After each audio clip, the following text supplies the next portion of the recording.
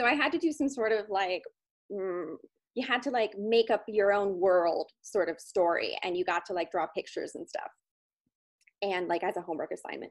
So I decided to make Women's World that was cats, obviously, women who were cats. But I had somehow been introduced to the fact that women had the word men in it, and Sure. female had male, and that Sure. was wrong. And that when I was upset about that. So then I spelled women with a Y Yep. or with an I the Yeah. entire time, making a political statement, obviously, because women don't need men, Right. especially in this other world where they're cats anyway. Right. But my teacher gave me an F for repeated spelling errors. And my mom, when I got home, I was so upset. And I'd never gotten an F before. I was a straight A student, obviously, and clearly.